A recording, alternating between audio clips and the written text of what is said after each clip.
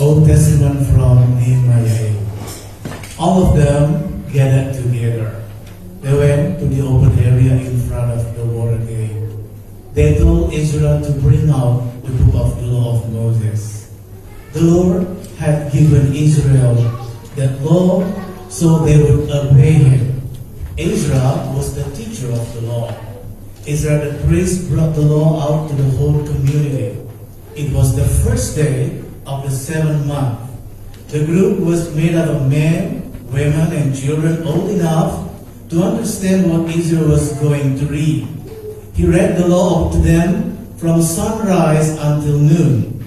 He did it as he faced the open area in front of the water gate.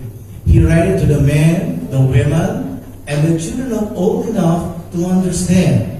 And all the people paid careful attention as Israel was reading the book of the law.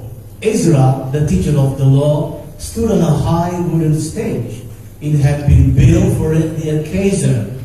Ezra opened the book. All the people could see him. That's because he was standing above them. As he opened the book, the people stood up. Ezra praised the Lord. He's the great God. All the people lifted up their hands and said, Amen, Amen. Then they bowed down. They turned their faces toward the ground and worshiped the Lord. The Levites taught the law to the people. They remained standing while the Levites taught them. All these Levites read to the people parts of the book of the law of God. They made it clear to them. They told them what it meant. So the people understood what was being read. Nehemiah was the governor. Israel was a priest and the teacher of the law. They spoke up, so did the Levites who were teaching the people. All these men said to the people, this day is set apart to honor the Lord your God. So, don't weep, don't be sad. All the people had been weeping as they listened to the words of the law. Nehemiah said, go and enjoy some good food and sweet drinks. Send some of it to people who don't have any. This day is holy to our Lord. So don't be sad. The joy of the Lord makes you strong. The Levites calmed all the people down. They said, be quiet. This is a holy day. So don't be sad. Then all the people went away to eat and drink. They shared their food with others. They celebrated with great joy. Now they understood the words they had heard. That's because everything had been explained to them. All the family leaders gathered around Israel the teacher. So did the priests and the Levites. All of them paid attention to the words of the law. It was the 2nd day of the month. The Lord had given the law through Moses. He wanted the Israelites to obey. It is written there that they were supposed to leave booths during the Feast of Booths.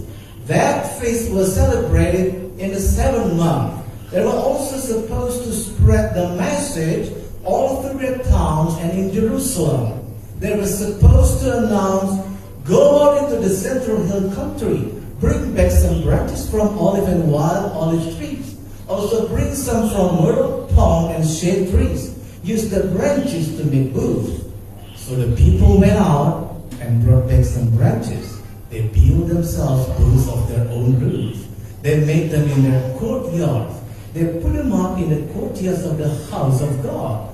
They built them in the open area in front of the water gate. And they built them in the open area in the front of the gate of Ephraim. All the people who had returned from the land of Babylon made booths. They lived in them during the Feast of Booths. They hadn't celebrated the feast with so much joy for a long time. In fact, they had never celebrated it like that from the days of Joshua, the son of Nun, until that day. So the joy was very great. After Israel read parts of the book of the law of God to them, he read it out aloud from the first day to the last. They celebrated the Feast of Booths for 7 days. On the 8th day, they gathered together. They followed the required rules for celebrating the feast.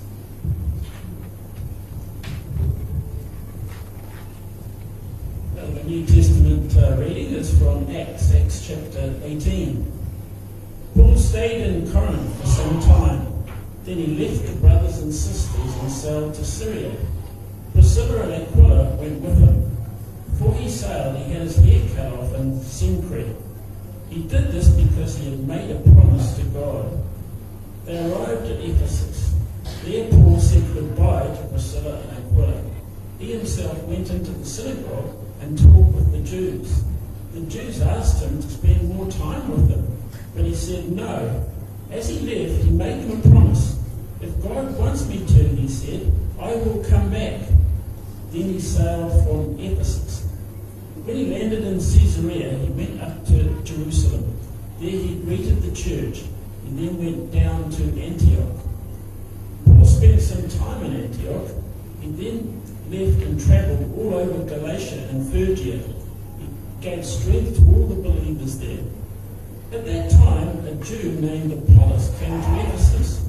He was an educated man from Alexandria. He knew the scriptures very well. Apollos had been taught the way of the Lord. He spoke with great power. He taught the truth about Jesus, but he only knew about John's baptism. He began to speak boldly in the synagogue. Priscilla and Aquila heard him, so they invited him to their home. There they gave him a better understanding of the ways of God. Apollo wanted to go to Achaia. The brothers and sisters agreed with him. They wrote to the believers there. They asked them to welcome him. When he arrived, he was a great help to those who had become believers by God's grace. In public meetings, he argued strongly against the Jews who disagreed with him. He proved from the scriptures that Jesus was the Messiah. Thank you. This is the word of the Lord. May be seated. We are Waldemar and Rosemarie Kowalski, and we're part of the ministry team here at IES. So once again, welcome to you, whether you're online or in person. You know, let's explain why our hall looks like this. Before we get into our talk and we explain why we use these scriptures, you remember what this is? This is Round Table Sunday, the last of the month, which means that we're going to ask you some questions. We want you to choose someone from your table to write down your answers and record it. We'll walk around later and we'll have you share what you guys doing. Why did we do this? Why? Because we believe that the Holy Spirit is resident in everybody who's a follower of Jesus Christ. So when we gather as the body of Christ, it isn't the Holy Spirit up here teaching everybody who's sitting out there. It's the Holy Spirit working in everybody's heart. We want to hear from you what the Holy Spirit is saying to you. We want to learn together. And if you're at a table with just a couple people, when we start the questions, move to a table with a few more people so you can have a good discussion, all right? Today we had some interesting readings. They seem kind of random. In one story from the Old Testament, we have Nehemiah and Ezra, which, by the way, for the Jewish scriptures were one book. They've been divided into Ezra and Nehemiah, right? But it used to be one book that came right after the book of Esther, or before, or after the book of Esther. I don't know, I should know. Anyway, same time period. The Jews have come back, and we see these different gifts being used by God, all right? People who could speak, people who can teach, the Levites who are in charge of worship, they're all working together. And that's what we're talking about today as we come to our New Testament reading. In the New Testament, who are the workers?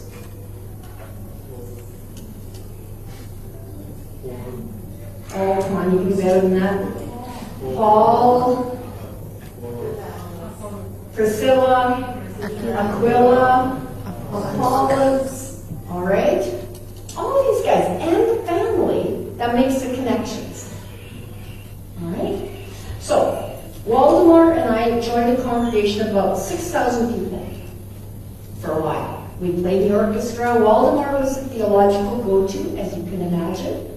And I trained women who led Bible studies. All right, but before I could do that, I had to spend a year under Margaret. If you have ever had an intentional mentor, you had a Margaret. She came every week ready for us, and we were always sure we were ready for her because God spoke so clearly. Every Monday, the Bible study leaders would meet. We'd examine what the scripture said and we'd share our lives. Well, Margaret was very intentional. She wouldn't let us tell anything bad about our husbands. You know, sometimes when women or men get together, they talk about their spouses. She would say, God knows the details. If you want us to pray for your husband, get out of the way and give God access to him. But we'll pray together. All right? If you had something going on with your neighbor, we're going to pray for your neighbor. We don't need the details. Margaret was very intentional. She said, no gossiping. If you want us to pray, God knows. Tell God the details and we'll pray together.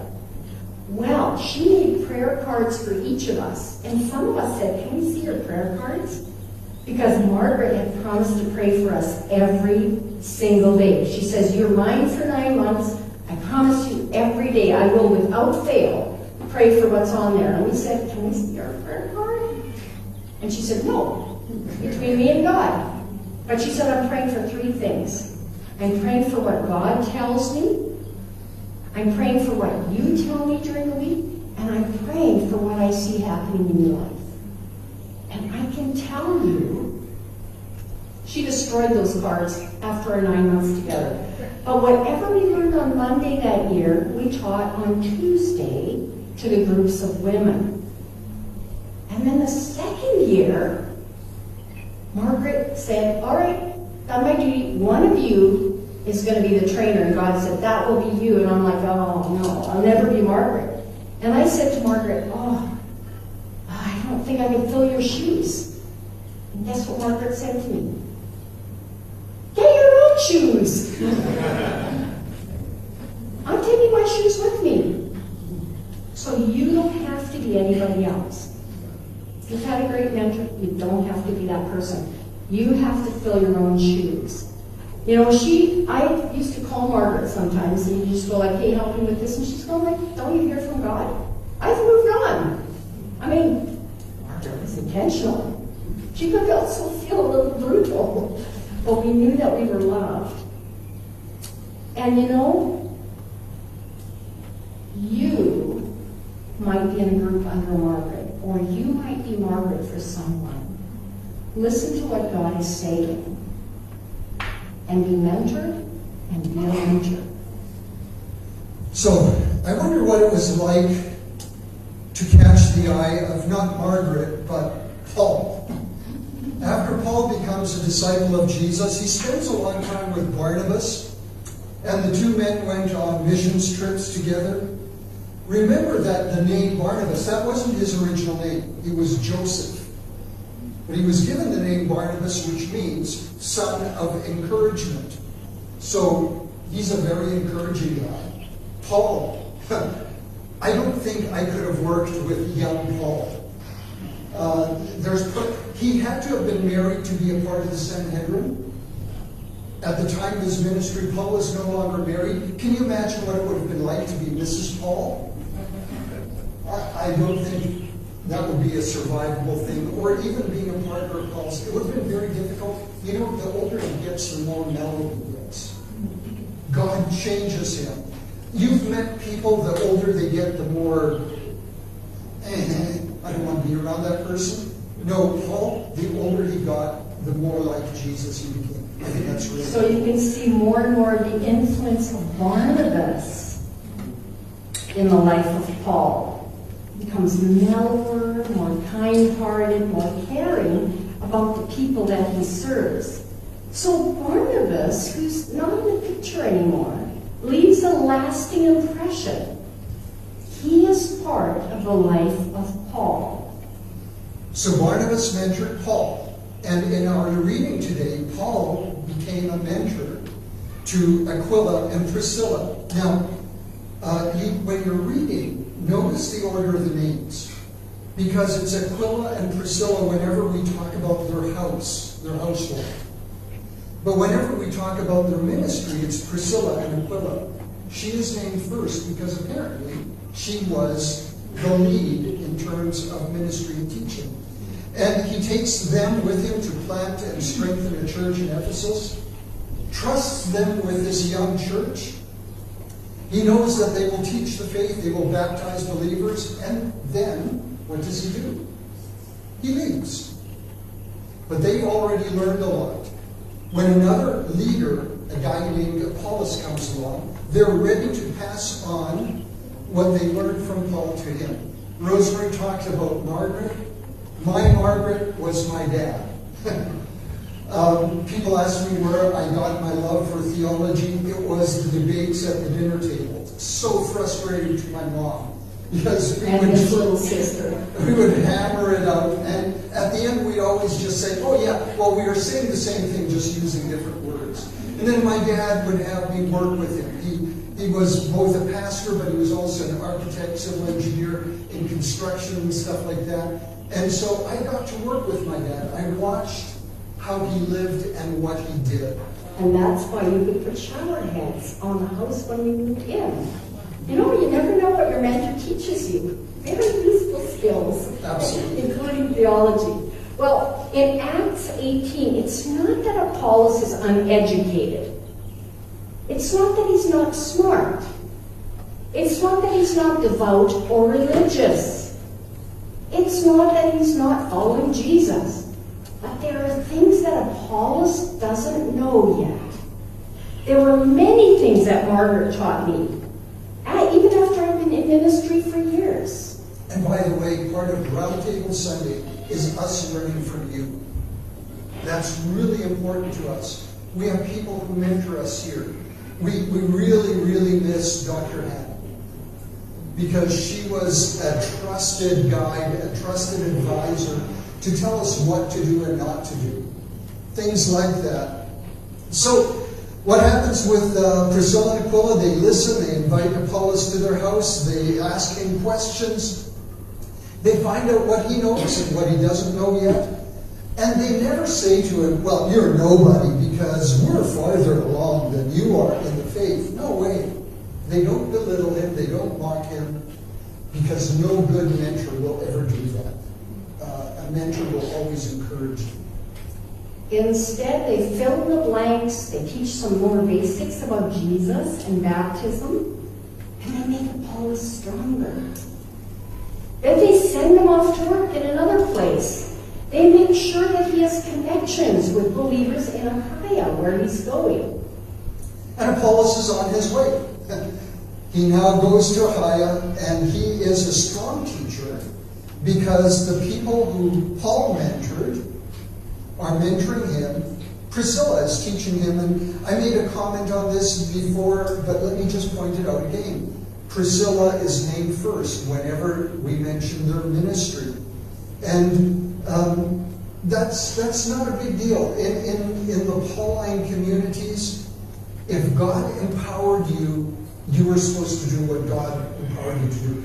Not part of our notes, but Rosemarie's PhD dissertation was on the early Pentecostal women who went out in ministry because the Holy Spirit had empowered them.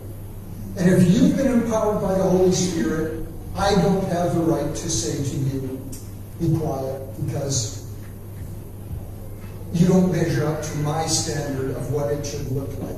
Right? When we first came, I remember a very tearful conversation in our leadership team meeting.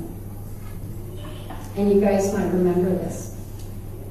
I asked, now, why are you tearing up? And this person said, I've never seen Indonesians leading worship. And we said, why not? Well, there were always people who looked like us. There were lots of people like that. When the church changed, God changed who he called. You might say, well, someone like this and this has always led. Or someone like this has always been in front. how about if God is calling you? Are you going to say no?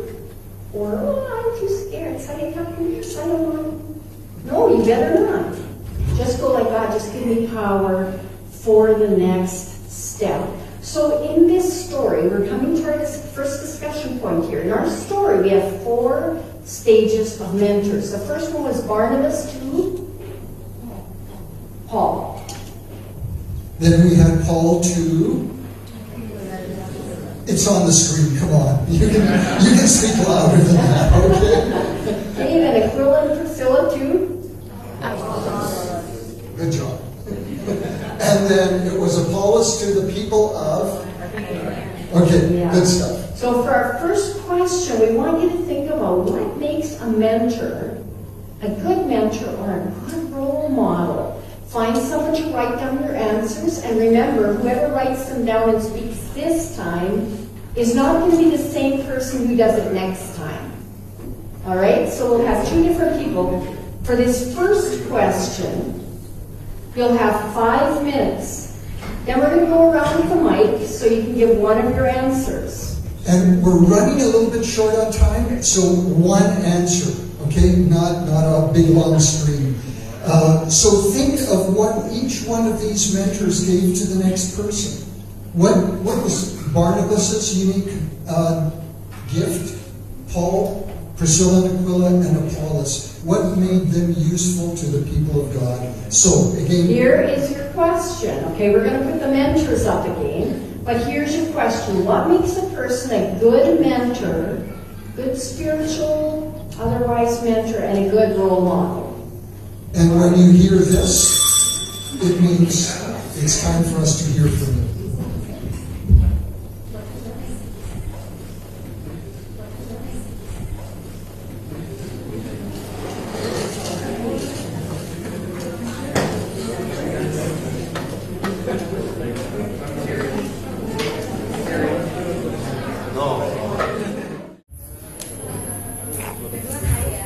So we'll be going around to the tables, and why in the world is that?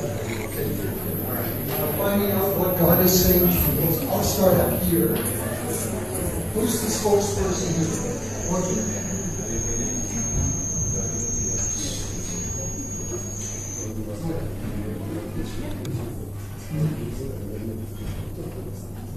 According to our discussion, we have so many qualities of mentors, but we'll choose one. A good mentor is someone who has a serving mind and a personal relationship with God.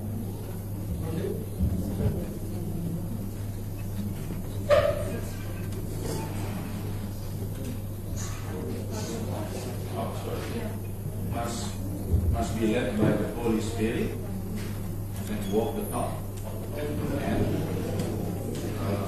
has life skills that are related. Can we have the red mic and say that again?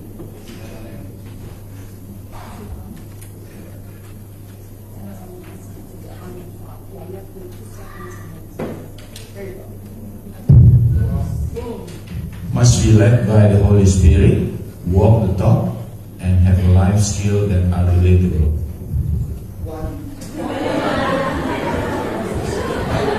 I think we just know these folks.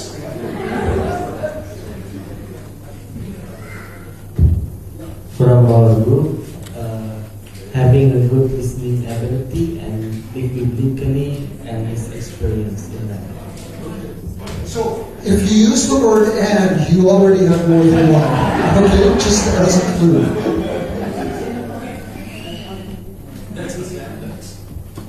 We can learn about good faith, responsibility, and presence, and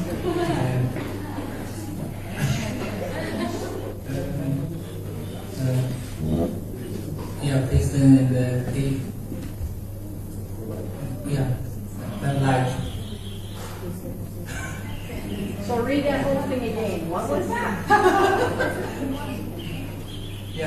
We can learn about people, weakness, the responsibility, the prison, or life. All right. From our group, we agree that a good mentor is one who reflects on their own testimony.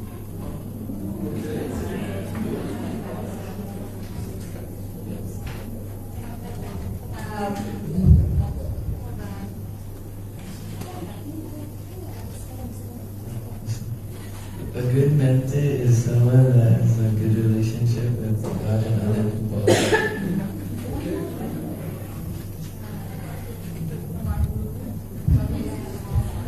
Black Mike. Okay. From our group, what makes a good role model, besides all the things that the other groups have said, is they have discernment. They can see other people's gifts instead of forcing someone. Oh, you have to do this, but they have discernment to see. Okay, I think your gift is this.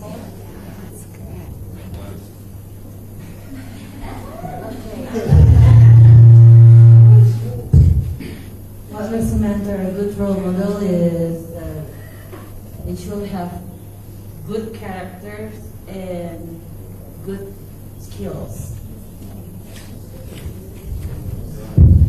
So having the heart to admit when you're wrong is a good sign of a mentorship. So people could come to you and remind you, but the same way you could also come to them and remind them. A good mentor is one that's wise, it's got wisdom. According to our group, a good role mentor is that they have more action, they have empathy, they understand other and respect. Okay. I think that was everybody, right? Oh, the outside group. Oh, yeah. Okay. From our group, sacrifice. Good. I'm with you. So, by the way, that was a tough assignment, wasn't it? To try to just narrow it down to one thing. Good job. Good job. So, Here's the second part of what we want to ask. I did turn this off because this would. Right, let's see, there we go. Okay, why do you think that God works through people? It's a long way from Barnabas in Antioch and actually getting Paul from Tarsus. It's a long way from there to Apollos in Achaia, in Europe. now, I've wondered this sometimes. Can't God do his work more directly? Couldn't he just share salvation with the whole world? I mean, if we figured out social media technology and stuff like that, surely God has much better ways of doing stuff. Why does he depend on us, people, as messed up as we are, to preach and to disciple? Jesus says, go, and going, tell the story. Preach the good news, baptize, teach them. And by the way, in Greek, it actually is more, as you are going, do this. Which means along the way. You don't have to go somewhere else to do what God has called us to do. Wherever you are walking, that's where God has called you to do what he's called us all to do. So, Well, let's make it personal. Why do you think that God works through people? And what is your part of telling the story? What is your part? Who do you need to be mentoring? And who do you need as a mentor? look, if you're ahead of someone in the faith or in understanding Scripture, you can be a mentor. You don't need a high elevated level of something. Maybe you've got a skill that somebody here needs. You're good at music. You're good at teaching children.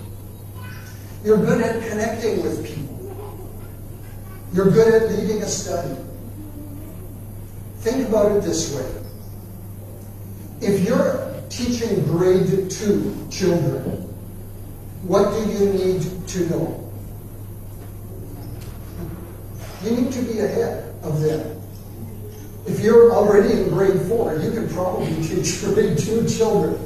It may be not quite that simple, but you don't need to be like way elevated to be able to be of help to God's Word. So if you're grade 4, maybe you can help a grade 2 with their homework. All right? Don't say I'm not good enough, I don't know enough, I'm not this, I'm not that. God puts someone on your heart. With that in mind, what might God ask you to do? So we're going to talk about practical questions, 2 practical questions around the table. And the first one is, what kind of a mentor do we need today, or do you need? And what could you offer someone as a mentor? So think of, we talked about character and skills. What kind of a mentor do we need today?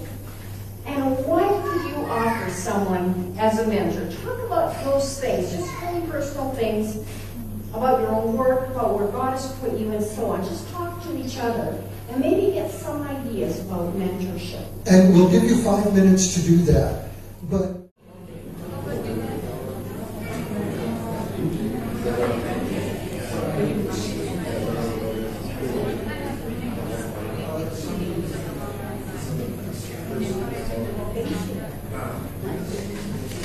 we are actually not going to go around your tables. We're going to give you time as we eat. You'll notice that today the community table is your table. Or you can go to another table if you want to talk to someone. But continue the discussion. Right now we're going to come to another kind of table. You know what it is? The table of the Lord.